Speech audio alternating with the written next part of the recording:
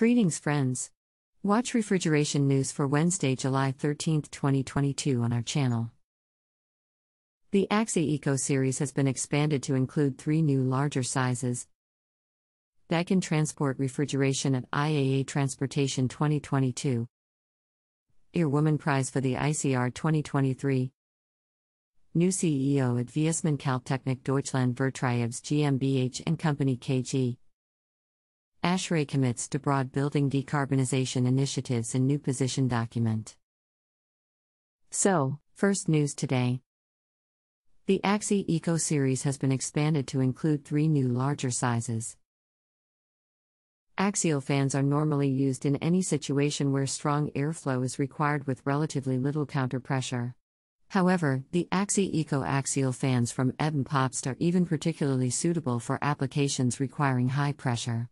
As a result, ventilation and air conditioning devices benefit from even higher airflow rates. Fans and evaporators have to overcome high counterpressure since the ice that often forms on the heat exchanger constricts the air channels. Read more the news on our website today. Second news today. Daikin Transport Refrigeration at IIR Transportation 2022. Daikin to reveal the next innovation, building on its game-changing new trailer refrigeration platform, AxiEco, during the company's IIR press conference on September 19, Hall H27, Stand C17 at IIR Transportation. The Daikin Group, with 97 years of leadership in air conditioning and refrigeration, is world-renowned for its pioneering approach to product development and the unrivaled quality and versatility of its solutions. Read more the news on our website today. Third news today.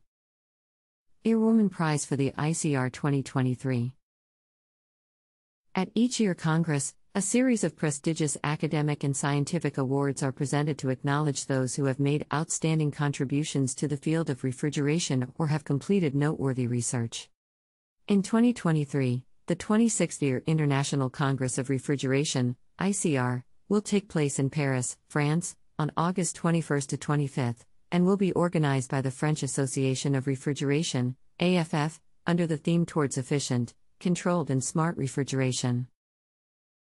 Read more the news on our website today. Fourth news today. New CEO at Viessmann Kältetechnik Deutschland Vertriebs GmbH and AMP, Company KG.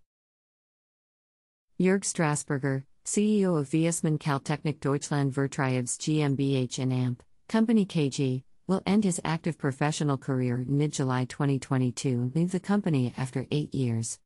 On the 1st of October, Frank Jansing, previously CEO of the technology and materials specialist voestalpine Eiffeler, will take over as his successor. As a practice-oriented entrepreneur with strong sustainability visions in refrigeration technology, Jansing will securely position Viessmann refrigeration solutions for the future. Read more the news on our website today. Fifth news today. ASHRAE commits to broad building decarbonization initiatives in new position document.